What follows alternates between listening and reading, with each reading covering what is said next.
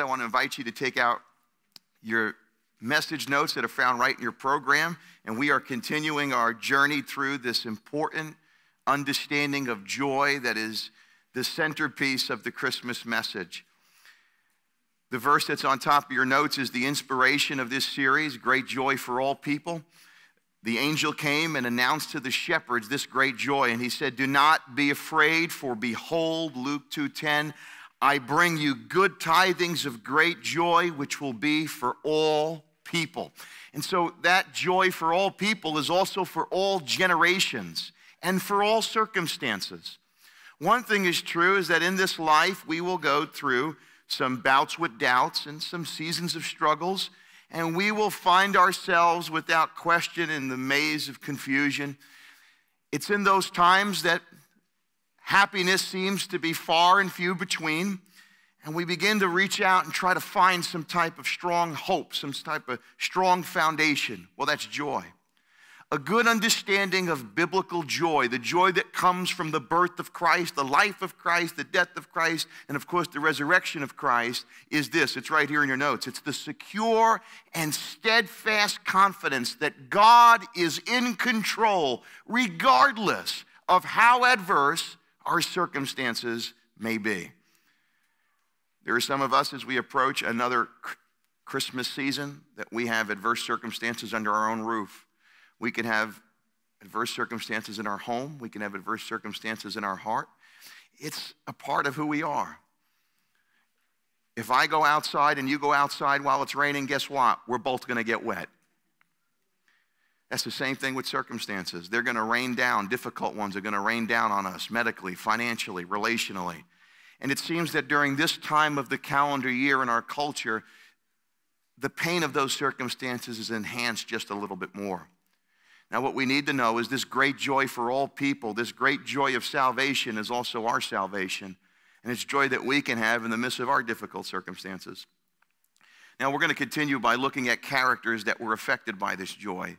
Some of these characters you never hear about. As I mentioned last week with Simeon, we're going to be talking about this week Anna, the prophetess Anna. Anna doesn't get a nativity figure, as you could see up over here, or under your tree or on your front lawn.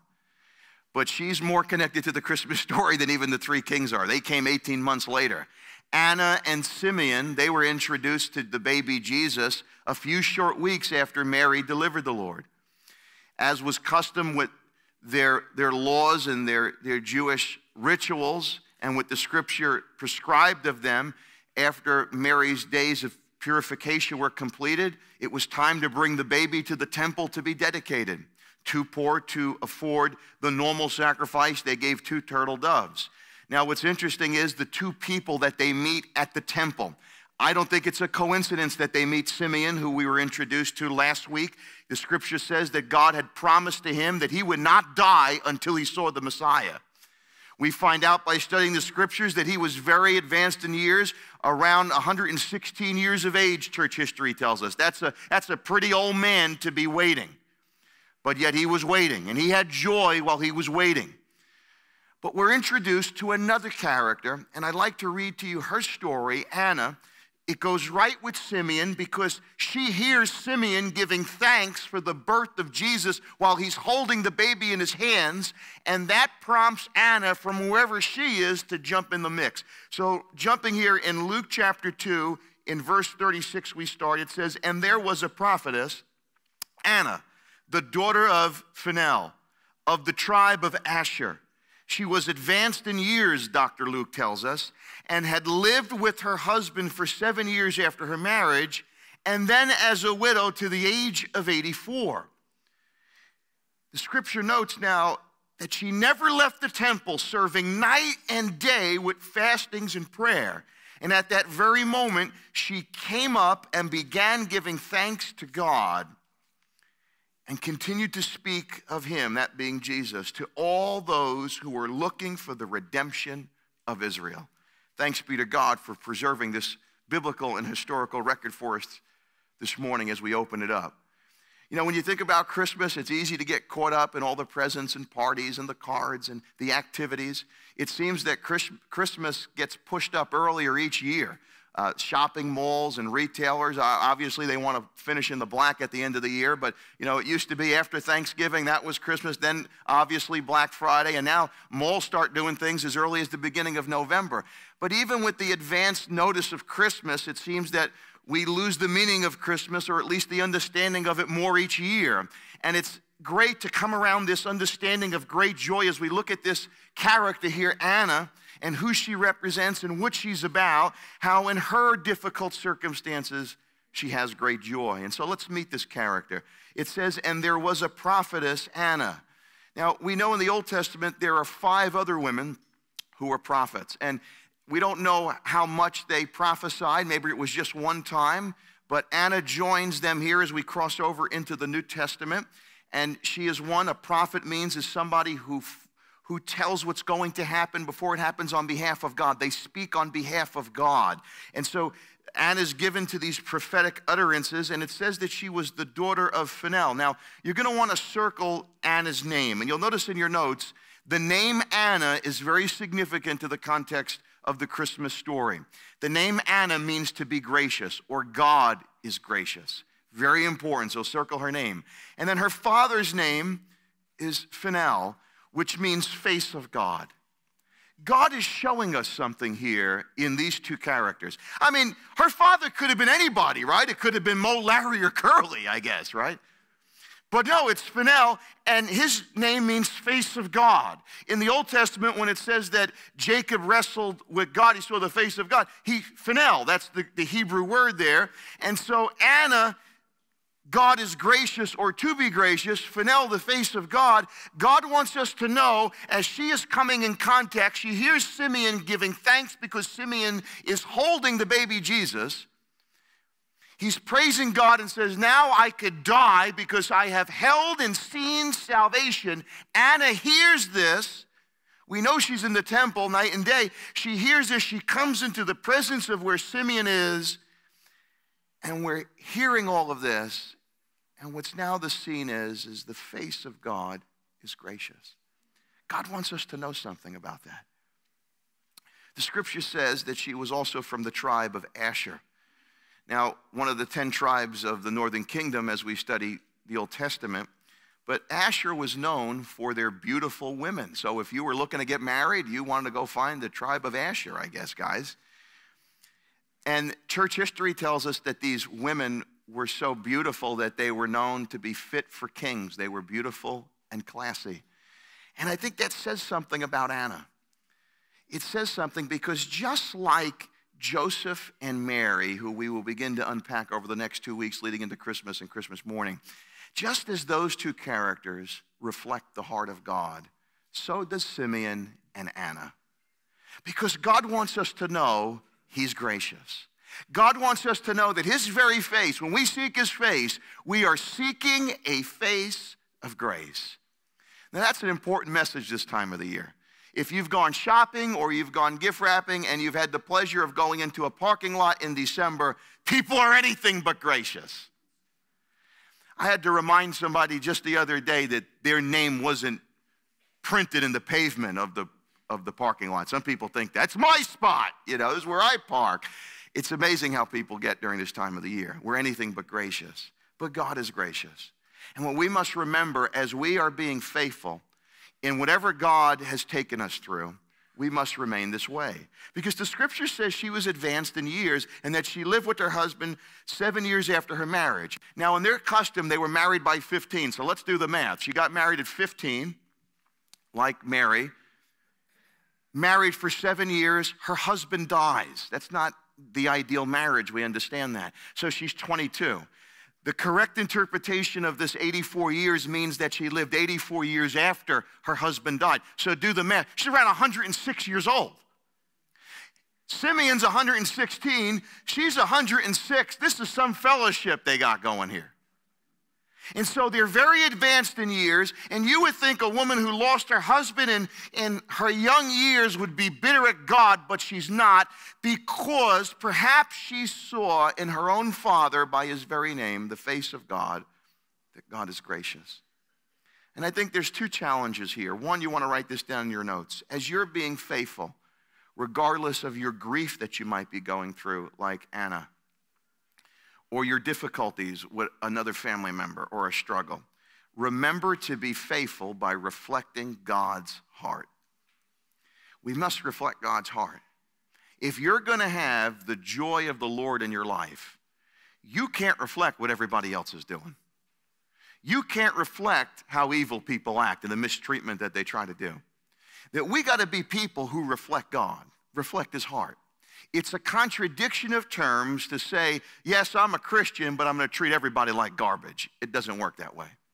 No matter where we are called to represent Christ. In fact, the scripture says we are Christ's representatives. We are his ambassadors. Well, the best way to represent Christ is by reflecting the heart of God. Again, it's no accident that we have Simeon and now we have Anna. These two characters are very much step in step with Mary and Joseph in how their posture is towards God. We read last week that Simeon was righteous and devout. He was righteous with other people. He treated people right. And he was devout, meaning that he wasn't sloppy with his relationship with God. He was committed to God. Anna's the same way. And it makes sense because God wouldn't have two bums raise his kids. That's why he chose two of the greatest characters on the face of the earth, Mary and Joseph, to raise Jesus. And then as Jesus is being presented in the temple, if you will, these are God-parent type figures, Simeon and Anna, they represent the heart of God. And so Anna represents the face of God, the understanding that God is gracious, that God understands, that God's grace is limitless. And it's such an important message for us to hold on to, that we must reflect the heart of God. And sure, there are going to be some sticky situations that we're going to be put into, that we may not want to answer the call, but we have to. I heard the story about Norman Vincent Peale's father, Clifford. His father was a preacher, and he was a very caring man, and Norman Peale went on to be a faithful minister. And one day when he was 10 years old, his father got a call at the house from the local brothel that there was a woman who worked there that was dying. And this prostitute requested the minister to come because she wanted to make peace with God. And so he said to his 10-year-old son, Norman, hey, go get your coat on. We got a pastoral ministry visit to make. Now, his wife nearly fell out of her chair. You're taking our son where? And he said to her very clearly that I got to go, and Norman needs to see that God's mercy could reach anyone. And I thought that that was very powerful, because we have a habit, even in church, even where the cross is present, of judging everybody. We have a habit of holding people's head under the water over things that they've done. We have a habit of rubbing people's sins in their face, when we need to be pointing to the one who rubbed the sins out. That's what we need to be about. And sure, we can judge everybody else, but we got to look at our own heart. We got to reflect the heart of God. And my friends, the heart of God is grace. People want to make the gospel so many other things, but it's not. The Christmas story is that for God so loved the world that he gave his son. And Anna, to be gracious, God is gracious. Her father, the face of God. God's face is gracious. If you want to seek the face of God, which should be your prayer, if you want to seek God, you're seeking a God of grace. You're seeking a God of grace. And what that means for you and I is that we need to be people of grace. We need to show people grace. We've been given much, and to whom much is given, much is expected. And so for this woman's life, 84 years after losing her husband, a woman who was faithful, reflecting the things of God. Write this second principle down in your notes. When we talk about being faithful, it's so important that we don't miss this. We reflect God's heart, absolutely. And secondly, be faithful by honoring God with your time. Now let me give you a quiz. I'll give you the answer, by the way. How do you spell time? L-O-V-E. And how do you spell love? T-I-M-E. Where you place your time says a lot about what you love. And obviously at the top of that list should be family and friends. We understand that. But it should also be our faith. It should be God. Listen to what it says about Anna. She never left the temple, serving night and day with fastings and prayer. That's a common combination in the Old Testament, people with deep reverent prayer and fasting. Now notice fasting is not commanded in the Bible, but it's mentioned an awful lot. It's implied, if you will. And in the scriptures, people would fast, denying themselves of food so that they could have a greater dependence and focus on God, whether it be for answers, for clarification, for wisdom, for guidance, whether it be to overcome a situation, whatever it might be, there was fasting that accompanied the prayers. In fact, if you are physically able to, I encourage you, you could fast. You know, there's this misconception that the only time you fast in the Northeast is during Lent. Well, the Bible doesn't mention Lent, first of all, and second of all, we got to fast from more than something like chocolate and cartoons. We're not fasting just to get a merit badge. Sometimes we just need to fast because we feel distance in our relationship with God. Maybe we are not seeking God's gracious face. Maybe we're seeking so many other things and we got to kind of circle the wagons and get back on track with God. Maybe we have some difficulties.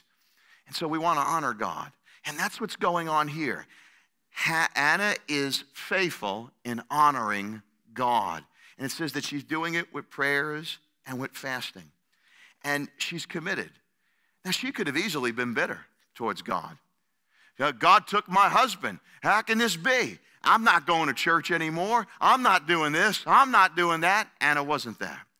Anna knew that God was gracious, even in the midst of tragedy. And in her faith, she believed that just like Job in the resurrection, she had a firm understanding, no doubt, of the Old Testament and the promises of the Messiah. And so she had a fervent hope. She had a steadfast confidence. She had a joy. And so what we have to realize is that we're going to have adverse circumstances, but that isn't a hall pass just to forget God and do whatever we want. We want to remain faithful. In fact, that's one of the most important qualities that you can have in this life, that you just want to be faithful to God. God hasn't called anybody to be famous. He's called us to be faithful.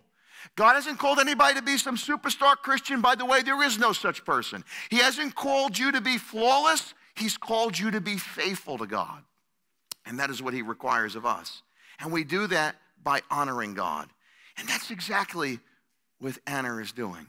She's committed to the things of God. She knows that God's face is a face of graciousness. And she knows that she must be committed. Now, this word serving, you want to underline in your notes. The word serving means to worship. It means to honor. That is what Anna's doing. She's honoring God with her life. And that's what we need to do. Now, what do we usually say? Well, if I only had more time, I could give more time to God. How many have ever shopped at JCPenney's? Anybody? How many of you are going to shop for my Christmas gift at JCPenney's? No, I'm just kidding. There's other stores I like. I like JCPenney's too. But JCPenney, who was blessed to have believing parents, and he himself became a believer in Jesus Christ, said this one time: if a man's business requires so much of his time that he cannot attend the services of his church, then that man has more business than God intended him to have. And sometimes we could get so busy with so many things that we think are good, and they are good. But remember, the enemy of good is what? No, the enemy of great is what? Good. God has great things for you and I. But sometimes we're so caught up on I got to do all these good things, and we're missing out on the great things that God has for us. It is God's will that you and I would be people that would be committed to his will and his way, that we would honor him in such a way, that we would give him the first fruits of our time. It's so important that we realize that. And whether it is going to church, whether it is praying, whether it is serving, whether it is giving, whatever it may be, that God wants us to know that there's joy when you're faithful in those things.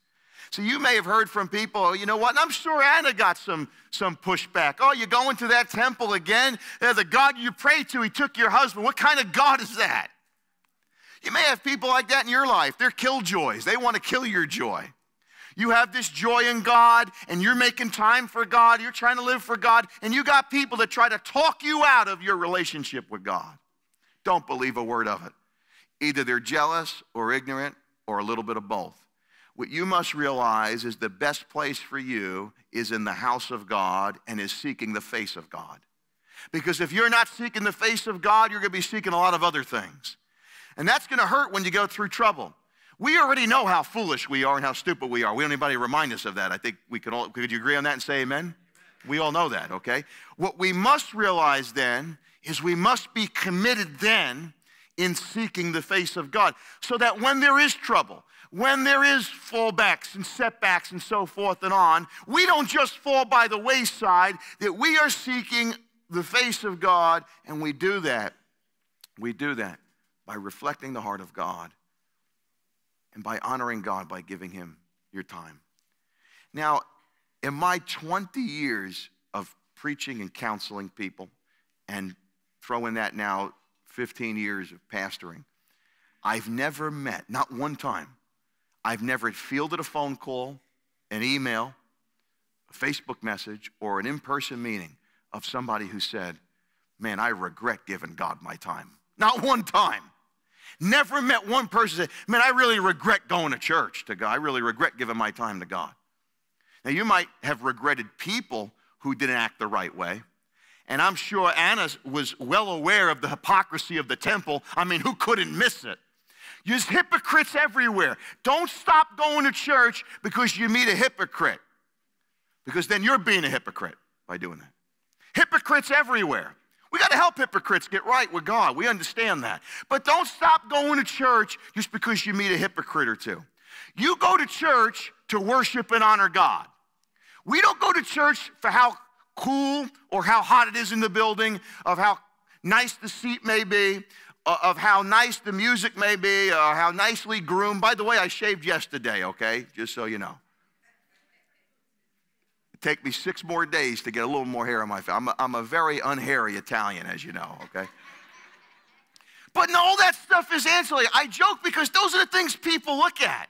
Over the years, I've had conversations with people, nonsense things. And that just shows that you're not seeking the face of God. And when you're not seeking the face of God, you're not going to reflect the heart of God. And when you're not reflecting the heart of God, and when you're not honoring God with your time, it's going to be hard to have the joy of the Lord. This is not a condemning message, because I need to hear this too. I need to remember to reflect God, because I'm a parent. Fennell reflected God's face to his daughter. That's a challenge for us fathers and us mothers that are here today. Because I don't know about you, but sometimes my children drive me nuts. Is it okay to say that? Okay. I was talking with somebody the other day. Their kid's a little bit older, and he was telling me the problems that, not problems, but the daily things of raising children. I went, aye, okay. Man, I thought it was going to get easier. And even in those difficulties, as a parent, when your children do the wrong thing, it's so hard. You have to fight back to be mean. Now, you don't want to be mean-spirited. You want to be gracious. The face of God, gracious. We want to reflect God that way. And we want to honor him with our time so that we could fill our heart with as much of his word as possible. You know, Psalm 119:11, the longest chapter in the Bible, Psalm 119 says, I have hidden your word in the back seat of my car till next Sunday. No, it doesn't say that. I've hidden your word on Facebook so people can think I'm spiritual. No, don't say that. I have hidden your word in my heart that I might not sin against you. There's lots of positive talk out there. I realize that. There's lots of books we can read that can puff our chests out. But the only thing that can change our hearts is the word of God. We must realize that. And the word of God became flesh in Jesus Christ. See, the whole birth of Christ is God with us, and these characters have been arranged in such a way. God has put them on the scene of history. Again, just think about what we've taught about these past 3 weeks together. Zacharias and Elizabeth, obscurity, nobody knew about them. But God chose Zacharias because of what he represented. God chose Elizabeth. God chose Joseph and Mary. God chose Simeon. God chose Anna. Nobody knew these characters, but who they were seeking tells a lot, and it brings to life God with us, because Jesus would encompass all of those things. And as it were, their lives, they were not dispensers of grace, as some people try to make these characters to be. They were recipients of God's grace. And therefore, they were reflecting the work of God. And we must do the same. The best thing for your marriage is to give God your time. The best thing for your home is to give God your time. The best thing, if you're struggling right now and you've made a mess of things right now, you made a lot of wrong turns, God is gracious. The best thing for you is to get with God. You know, the enemy, before you knew the Lord, you could get to those places of sin with no problem, right? Man, all green lights on Highland Boulevard or wherever you're traveling from. I'll pick you up. I'll take you there. Hey, I'll spot you something. No problem. But the things of God, sometimes the excuses pop up. And we start making excuses. Listen, you want to honor God and you want to reflect God. That will produce a joy in your heart. The joy of the Lord. And there's no doubt that Anna has this. I mean, think about our day. There's 24 hours in a day. There's 1,440 minutes in a day. And there's 86,400 seconds. Every one of those numbers is precious. They are a gift from God. The Bible says pray without ceasing. You could pray throughout the day. As we've said before, prayer isn't a phone call. Hey, God, it's Ray. How you doing? Yeah, if you could, okay, goodbye. I'll talk to you later. Amen. And you hang up the phone. I'll talk to him later. You can have a continuous conversation with God throughout the day. But what fuels that is the scriptures. You know, Anna's name is the Greek equivalent of the Hebrew name Hannah in the Old Testament. What poured out of Hannah's heart? Scripture. What poured out of Mary's heart? Scripture. We know more about Anna than we even do about Simeon, given her circumstances.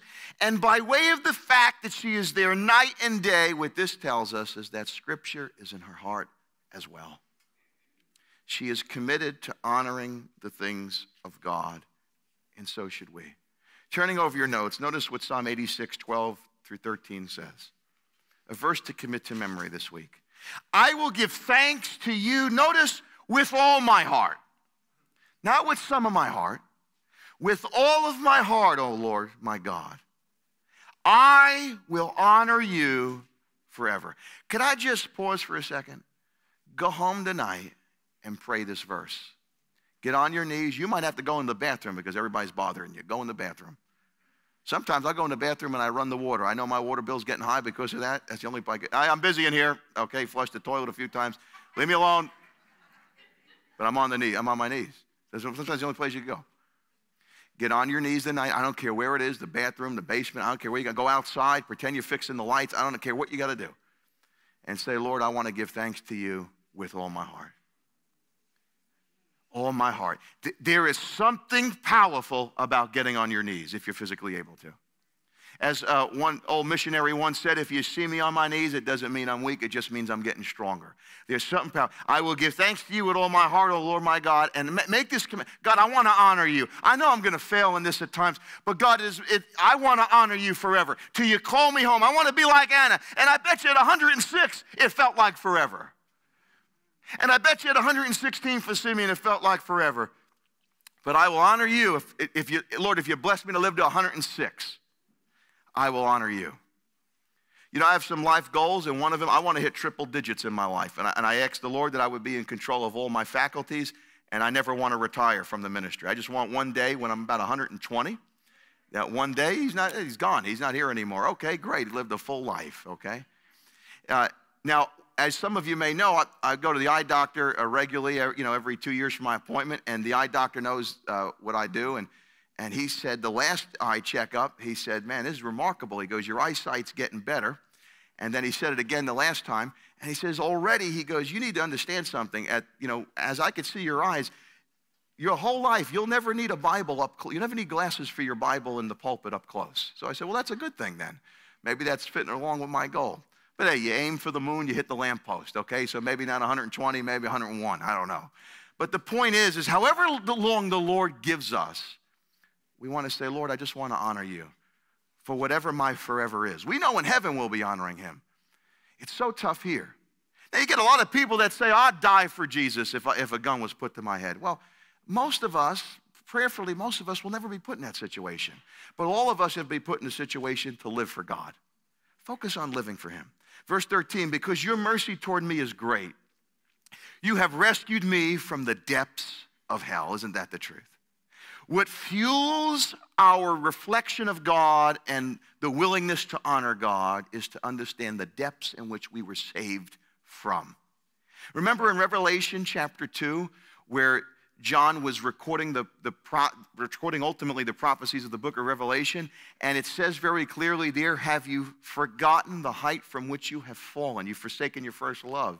A lot of times, even though we can never lose our salvation, we can lose sight of it. But Anna is hearing Simeon say, salvation is here. She's seeing all of this, and there's no doubt that she's echoing in her life Psalm 86.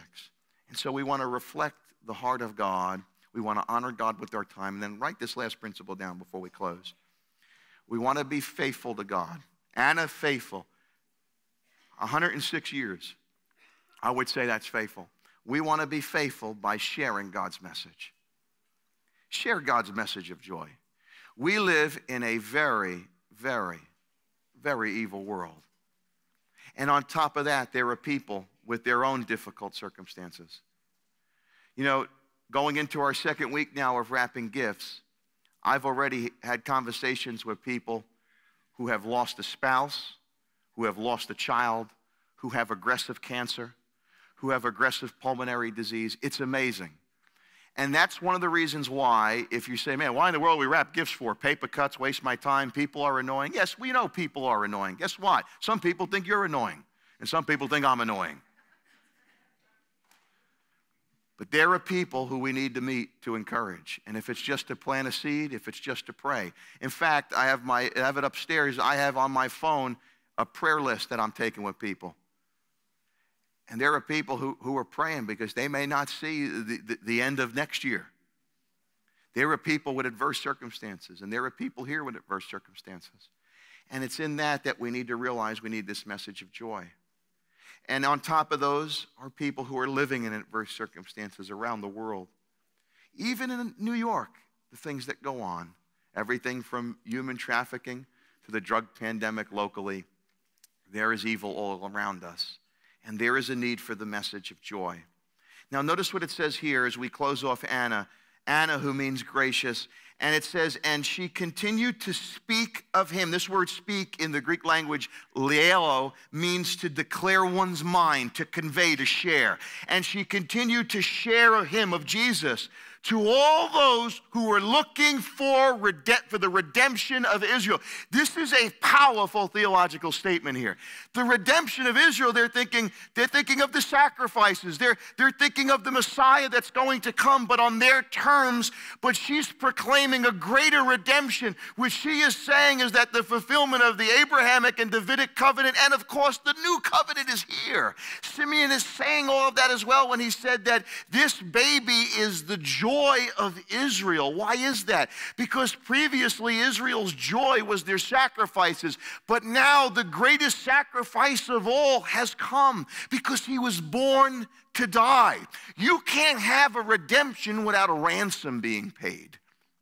And so what she's saying, in essence, you can translate this to say, for all those who are looking for their souls to be ransomed, for all those who are looking for the penalty of sin to be paid in full, for all those who are looking for the curse of sin to be eradicated.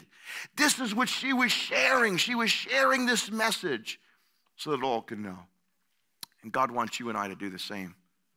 He wants you and I to be connected the same way with this great joy. That this isn't just another Christmas season where we arrange the nativity figures. There's great significance in each of these characters and what they represent. They all point to the centerpiece of the message that redemption has come. You know, if you've come here today and maybe you got invited here and somebody promised you, they'll take you out to eat or they'll take you shopping or something like that. I hope they fulfill their promise, because that's not good to lie and come to church. We understand that. And you might be wondering, what am I doing in here, this old theater? Now it's a church. What are they going to do? And I think you've seen so far that everything is just the way it needs to be, that God is speaking to your heart. And if you are a believer in Jesus Christ, but you've went backwards for whatever reason because of bad decisions, habits, and strongholds, the enemy wants you to think there is no hope. But this Christmas, you need to know there's tremendous hope. There's great joy, even in the midst of your difficulties and your strongholds, that by God's grace, this message of redemption, this is the message here. It's more than just tinsels and toys and stockings. It's much more than that. That God wants you to know this message is going to pull you out. This redemption, as you plug your heart in, as you embrace this redemption and understand the depths of God's love, that He's gracious and forgiving. This has the very power to pull you out of that hole that you are in. If you've come here today and you were trusting in religion or your good deeds to get you to heaven, no one ever went to heaven because of a religion or a religious record. Heaven is guaranteed for those who place their faith in Jesus Christ. Just as Anna said, the redemption of Jesus. Even if you're here today, your parents brought you here. You can't get to heaven on your parents' dime, as nice as they might be with the Lord. You got to have your own faith in Christ. No, you're never too young to put your faith in Christ. And you're never too old. Today is the day of salvation, and God wants you to know this message of redemption. And if you are an Anna here today, you don't have to be 106, but maybe you feel like 106, right? Yeah, I guess as you get older, our life becomes the story of the Rice Krispies, snack, crackle, and pop when you get up and you try to get going, right, each day. But you don't got to just be 106 to feel that way. You could be living for the Lord and trying to do the right thing, and you just keep getting hit with one thing after another on top of your physical illnesses, and you're just, man, let me just give you a geographical picture here. They didn't have escalators at the temple. Do we understand that? There were steps to walk up. This woman didn't have a taxi or a Uber driver take her to the temple.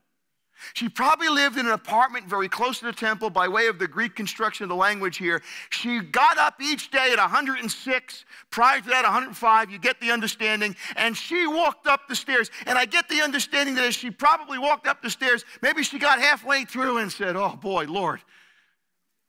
She kept walking up those stairs. She kept walking because it was important that she would honor God, that she would reflect God, and as we could see, that she would share God. And so what am I saying to you as we close? For all of us, don't think for 1 second that you living and doing the right thing for God is insignificant, because it's not. We live in a church age where everybody wants a show. People want to come to church and be entertained. It's more than that. And thank God that's the case. Because we could be entertained. That's why it says, for unto us a child. It doesn't say for unto us an entertainer is born so we could be entertained till we drop dead and go to hell. It doesn't say that. For unto us a sports star is born so we can watch somebody play sports and then drop dead. It doesn't say that. For unto us a Savior is born, who is Christ the Lord. And we can be faithful till the Lord calls us home. Be faithful with the little, be faithful with the much, whatever it is, we be faithful to God. We be faithful by reflecting, by honoring, and by sharing this great message. This is the true understanding of Christmas. This is God's will for you and I. And so keep being faithful. Keep walking up those stairs like Anna. No matter how tired you are, no matter how difficult it is, don't believe the lies from the enemy that you're nothing, you're not going to. Don't believe any of that or you're too old. You keep walking for God. You keep climbing those steps for God. With each step will come more joy. And you will get to where you need to be, which is as she was, to seek the face of God. And as I mentioned earlier, there will be no regret for any of the steps that you walk up for God in this life. And one day, my friends, one day, we will worship in the presence of God at His throne. And all of those adverse circumstances, all of those difficulties will not be worth, as the Apostle Paul said in Romans 8:17, will not be worth comparing with the glory that awaits us in heaven. If you believe that, say amen. Amen.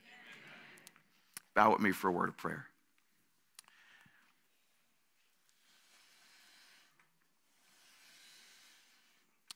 Our Father and our God, we thank you for this day. We thank you for your grace, oh God. We thank you that your face is gracious. We thank you that your mercy is limitless. And we thank you that salvation is here, just like Simeon held in his hand. Lord, we can hold it in our hearts. The Messiah, the redemption has come. Lord, we thank you for the true joy. We don't want a temporary joy. We want an eternal joy that comes from you. And so, God, I pray a blessing over each one of my brothers and sisters that are here or watching at home. Lord, I pray for your covering, God. I pray for the person that feels that they're far, far away to let them know, oh God, that you love them and that you are gracious. I pray for the person that is being faithful, and whether they're serving you and their family and their job and working hard and they're getting a lot of slack, a lot of unwarranted criticism, whatever it may be, God, I pray that you just encourage them to keep on keeping on. And Lord, for all of us, I pray that we would make the center of our life to honor you with how we live our life, how we treat others, and all that we do, oh God. Lord, there is joy for those who are faithful like Anna. Help us to remember this great example. We commit these prayers and we sow them in the name of the Father, the Son, and the Holy Spirit, we pray. Amen.